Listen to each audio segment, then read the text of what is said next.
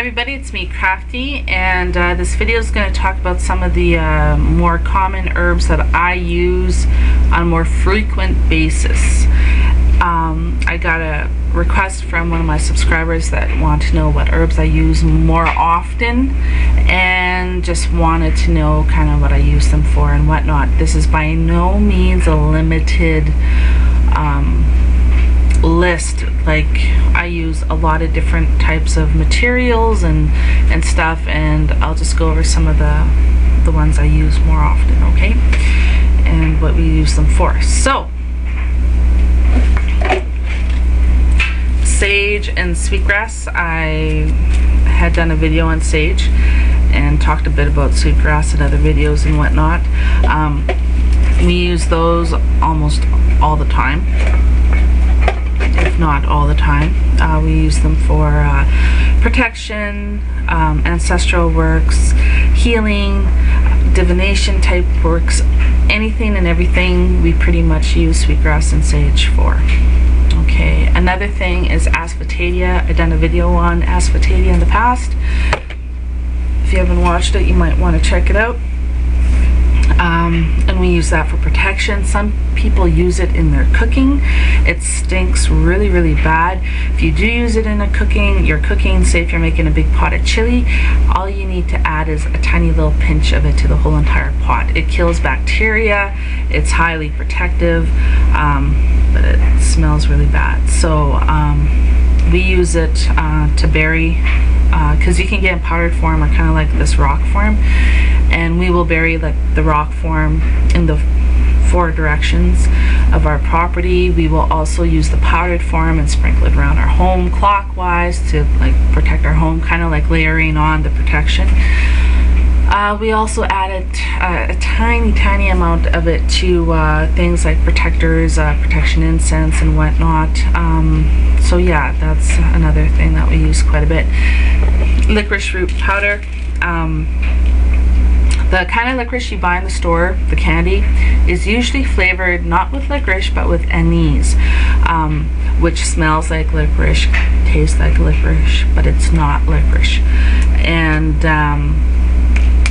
we use the actual licorice root powder for a heart medicine that we make. It's one of our major ingredients, and it's for like people that have had heart attacks or heart problems, that type of thing, heart defects.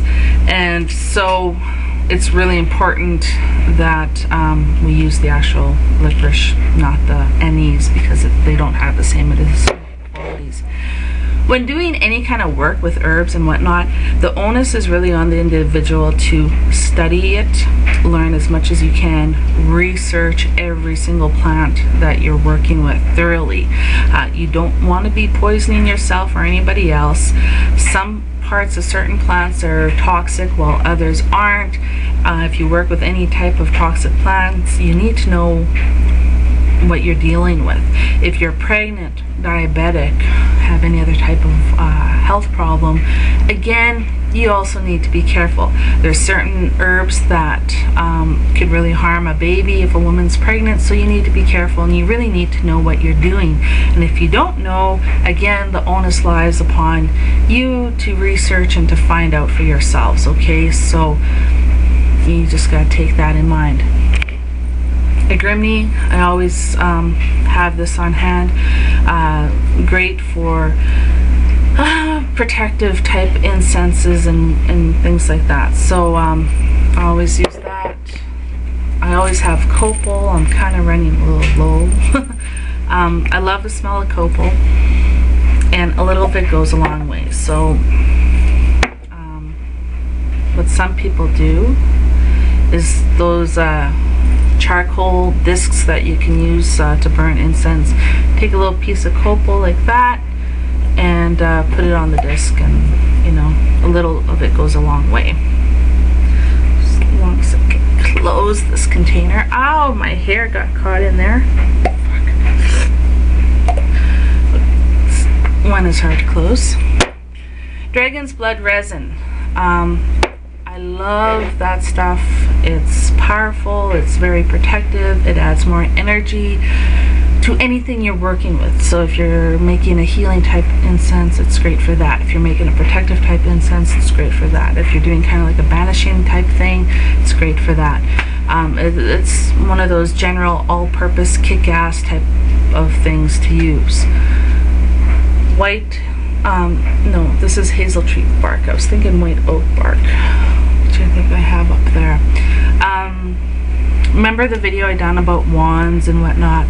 Well, my mom had given me my first wand, which is my hazel wand, and what I had done was strip the bark off and dried the bark and saved it. So I use this for anything to do with wisdom, healing, protection, that type of thing. So I'll add it to incense. You can make tea out of it. So yeah. What else do we have here? St. John's wort. A lot of people, when you say St. John's wort, they think depression. They think it's like an antidepressant, blah blah blah. And yeah, it's good if somebody is suffering from mild depression or whatnot. You know, St. John tinctures or teas, you know, that's great for that. However, it also has a lot of other uses. It's great for muscle pain. You can make it into salves. You can, you know, and rub on like sore, aching muscles and whatnot. It's great for that as well. It's also good for, you know, health, protection, strength, that kind of thing. And you can, you know, make a tea out of it. You can add it to incense. So there's a variety of different uses that you can get out of St. John's wort. Let's see what else. Sandalwood. I use this quite a bit. Again, usually just for incenses, or I'll add a little bit maybe to protectors and whatnot. Mistletoe.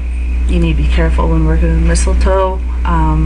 You know, especially if you're pregnant. So yeah, use it primarily for protection, like protection, or you know, things like that. We'll add it to like protectors and different types of amulets and talismans and whatnot. Frankincense, it kind of looks like copal. It's another resin, and I like the smell of it. And myrrh.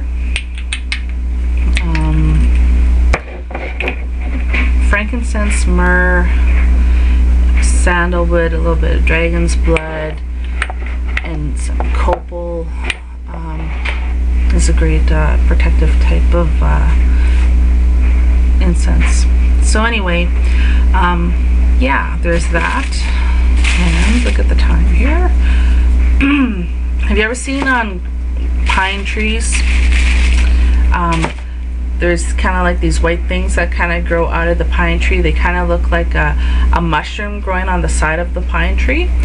They're kind of white and oval shaped, and they're like stuck on the pine tree.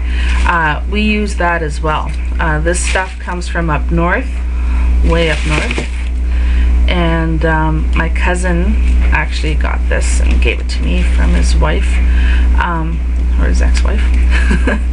And we'll break off a little piece like that. I don't know if you can see that. And we'll add it to protective, like incense. We'll add it to protectors and things like that.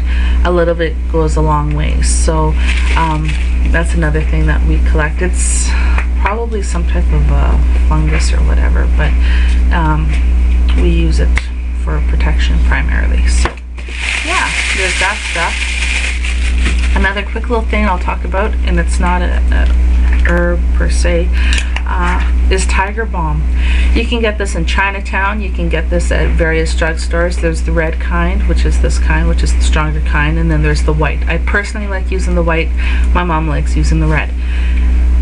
Great for protection. It's my grandparents discovered this. How? I don't know.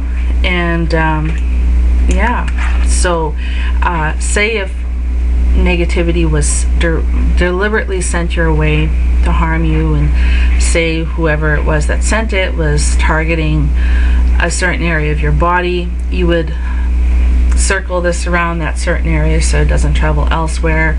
And then on the healthy part of your body, kind of like with sympathetic magic, you would apply this stuff to that area and like transfer the good health part to the part that's affected.